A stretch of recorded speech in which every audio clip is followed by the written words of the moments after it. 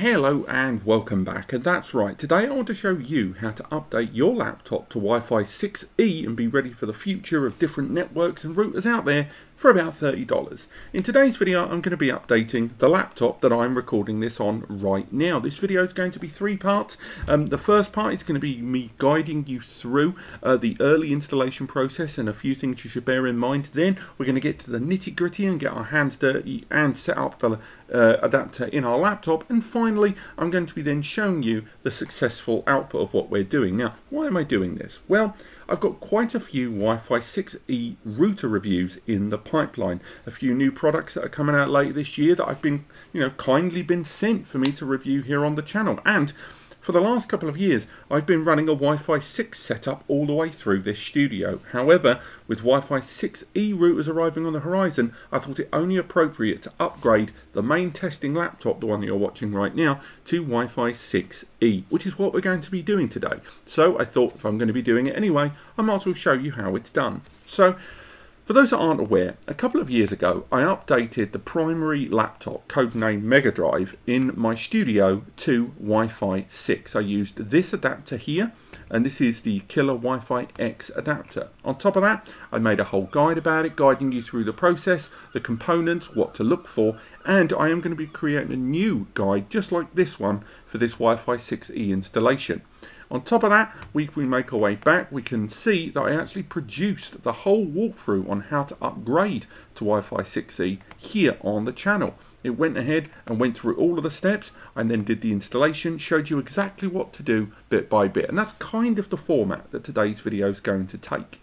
Now, as mentioned, there are other adapters out there. Here's one. This is a Wi-Fi 6E M2 adapter for just £27. That's less than $30 in the current exchange. On top of that, the one that I'm going for today is this one, the MQ. Now, this is a Wi-Fi 6E adapter. It's £32 right now. In the US, it knocks around for $32. In Canada, in Germany, it's actually a bit more expensive at 67 euros. In Canada, it's 39 Canadian dollars, and it's 30 euros in France. Now, regardless of which one of the adapters that I just described that you go for, there's a few important steps you have to take early doors. The first important step is to identify that this adapter is going to be compatible with your laptop. So there's a few different ways in which you can find that out. The first thing you can do is head into the PC settings, or just go into the My PC option there, and then from there select the C drive, then go up to the computer tab and then select System Properties. This will give you a bit more information about your system architecture, what you're running, but it doesn't go into a huge amount of detail. Now, next you can either go into Device Manager here, or you can go ahead and just type Device Manager at the bottom, and that will open up, probably not accidentally clicking something else in error, Device Manager there, and that will open up the Device Manager there for you. Or alternatively, if you are using the full menu interface, such as using Windows Shell like I do, go in and select Control Panel, and then from Control Panel select Device Manager. The Device Manager will then open up, and then from there scroll down to Network Adapters. In here we'll list the available drivers and physical network adapters that are listed, and as you can see, there is that killer Wi-Fi 6 adapter, the Wi-Fi 6 adapter, not 6E. And what you can do is go ahead and pop that into Google, depending on whatever network adapter you're currently running, which probably won't be the killer, and then you can find out more information about this adapter and whether you're going to need to go down an M2 route or get another kind of adapter. But for this is an M2 adapter on this laptop, and this is the one I'm going to use. Now, again, if you want to double check the performance you're getting at the moment, once again, either type Network Connections here into the search bar, or select it if you've enabled that option in your graphical user interface. There you can see I'm connected to a Wi-Fi 6 router, and from here, if I double click, you can see that I'm running a Wi-Fi 6 1.2 gigabits per second or 120 megabytes per second connection, and I can go into more details and find out what I'm running, and ultimately there is the name of our adapter. Once again, if you Google these adapters like I did here, you can find out the build of it. So there's the killer Wi-Fi 6 adapter. Scroll down, you can see that it's built on an M2 adapter. That's what I'm running, and this is what you want to find, an M2 2230 adapter there. That is what we are looking for. So now we know that I can install this M2 adapter, and we know that this new one that we're going to be utilizing is also an M2 adapter. We can go straight ahead. Hold your high horses. The next thing we need to do is make sure we set a nice, safe working environment. So the first thing we need to do is make sure that we have completely removed anything that can cause static, either on our clothes, perhaps wearing rubber gloves, or making sure that we are grounded. If you do introduce static into your motherboard, you can completely fry your laptop. So do take care, and there's plenty of guides online to make sure that you're either dressed appropriately or in the right environment to conduct these kind of things. The second thing you need to do is make sure that you've backed up your laptop, because even though what we're doing is a very minor procedure, it's important to note that you are still dealing with the internals of a laptop. So you may accidentally, through no fault of your own, damage its internals. So if you're going to open up your laptop, make sure you back up. The third thing you should do, which will save you a lot of time later, is to download and install the drivers for your adapter in advance. If you do this later, your adapter may not be able to function without the drivers in the first place. So in the case of the MQ adapter, like a lot of M2 adapters that feature Wi-Fi 6E, they use an Intel-based component, the AX210. Head over to Intel via this link here. You can see a description at the top, or a simple Google will show you, and you can see the drivers you're going to use. Now, unless you're running a Mac OS or running an ARM 32-bit system, the drivers you're going to need are the first one and the fourth one.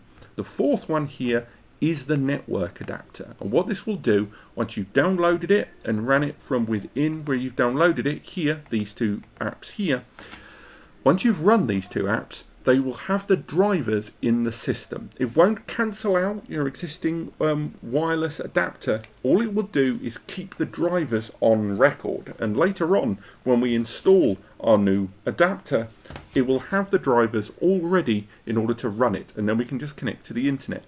Now, the last thing I want to touch on is when you are conducting this operation, make sure to have any Wi-Fi connections that are saved to your existing Wi-Fi adapter that are important written down somewhere or backed up somewhere.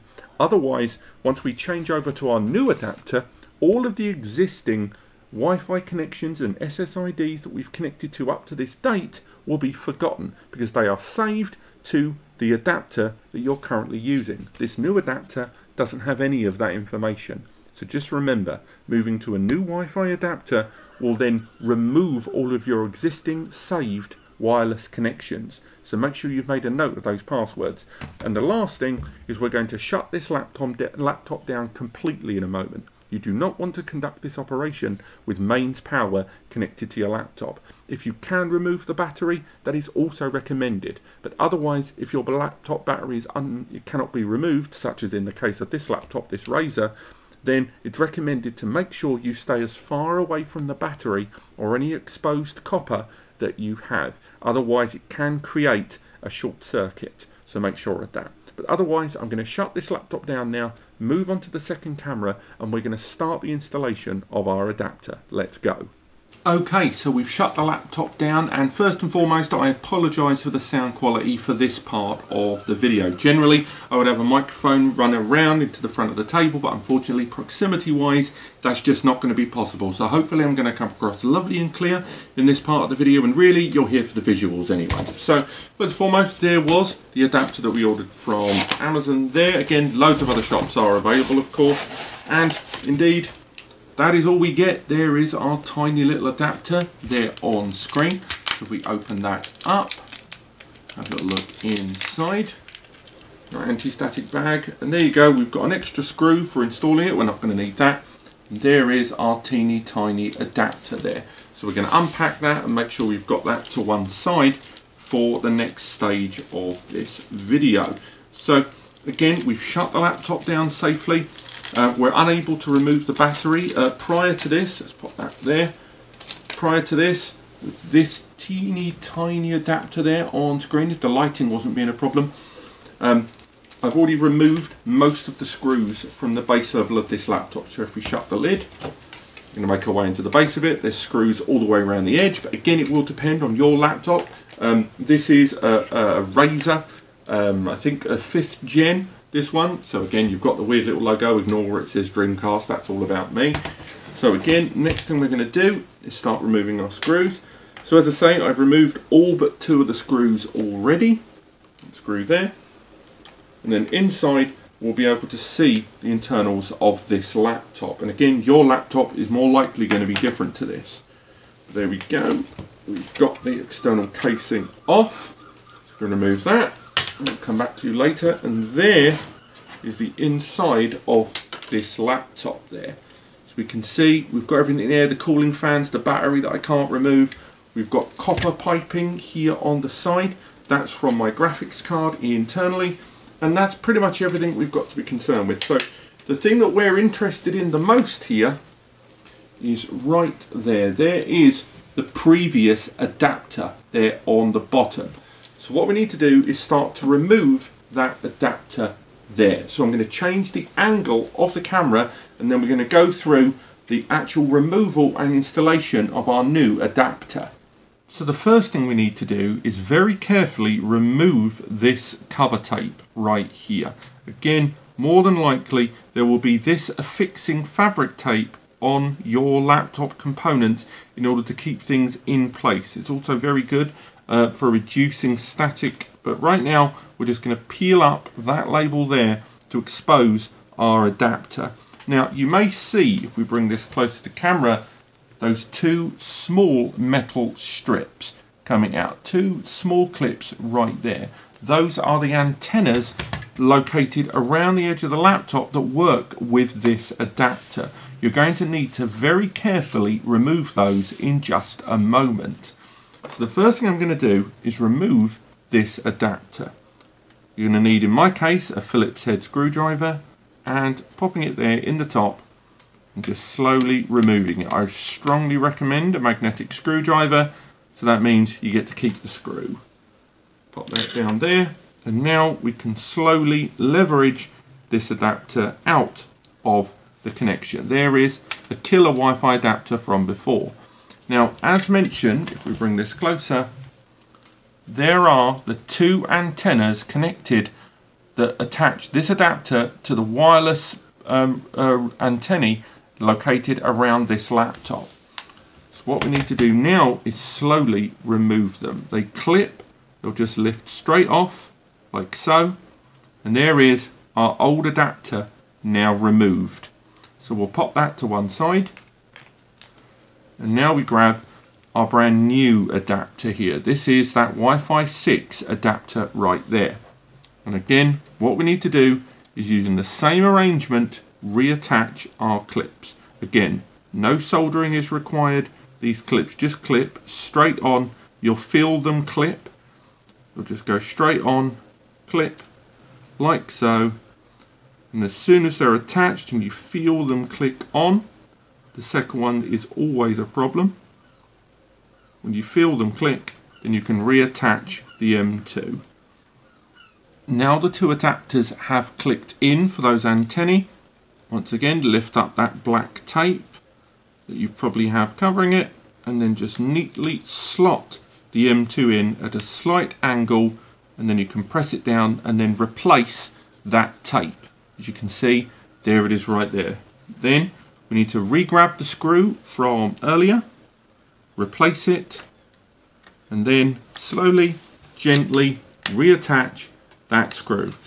Now we've installed our brand new adapter. As you can see there at the bottom, I apologise for the lighting, our new M2 adapter is installed. And then now all we need to do is get back the lid of our laptop, replace it, and then start to reattach our casing. Now again, it will differ depending on your laptop how you get into the internal framework of it. However, I will state that laptops in the last 2 to 3 years, with the exception of ARM based systems, MacBooks and Chromebooks, the majority of them all use M2 Wi-Fi adapters. Do check in advance before you buy any, but as an upgrade for just $30 to add Wi-Fi 6E and able to take advantage of a broader spectrum of frequencies in order to take advantage of, it's really hard to doubt that there. But I'm going to go ahead and install the remainder of these screws, and then I'm going to reboot my laptop, get back onto the desktop, and then walk you through the completion of what we've done. Let's fast forward to the completion of this. Right, so here we are back onto the desktop of our laptop here on screen, and once again, if we go to the bottom and go into the device manager, we're able to see straight away that boom, in the network adapter connections, there is our Intel Wi-Fi 6E adapter, the AX210, and again, I've already connected up Wi-Fi connections there. It's all nice and visible, and indeed, because we installed the adapter in advance, make sure you install that adapter. We can see that that connection is available, Wi-Fi 6E at 160 megahertz. Now, right now, I'm not connected to a Wi-Fi 6E router, so the only benefits we'd see really is the fact that this device can still communicate with Wi-Fi 6 and of course Wi-Fi 5 behind it. But as more impressive routers arrive with support of that 6 gigahertz frequency band, the result is going to be that there will be a lot more 160 megahertz connections possible, and therefore that extra lane, that extra pathway for much faster connections being made available on Wi-Fi 6. We talked about Wi-Fi taking advantage of the 5.9 gigahertz band when we were talking about Synology's router, and that is still a viable option for a number of you out there. But right now, if you are looking at the future of Wi-Fi and you've looked at Wi-Fi 6E and thought, do you know what, I'm going to get involved, it's nice to know that with the utilization of just a simple M2 adapter for just $30 right now, it's a no-brainer that you can go ahead and install it. But otherwise, thank you so much for watching. I hope you've enjoyed this. There should be a written guide linked in the description below where I've gone through all of the steps as well as links to the adapter and some other recommended adapters you can go for. There's also, there is talk I've seen online of a controller for a Wi-Fi 6E to USB dongle, hopefully by the start of 2023. But if you can't wait for that, or you are running a simple laptop that has an M2 adapter inside, this is a really easy, straightforward and low-risk way to increase the performance and bandwidth of your laptop. There are some tablets out there as well that take advantage of that exact same adapter, so check those out. But otherwise, click like if you've enjoyed the video, as it really helps me develop this channel better and better. Click subscribe to learn more as we talk about Wi-Fi 6E moving forward, and take advantage of the free advice section and the link to the guide in the description below. But otherwise, I'll see you next time.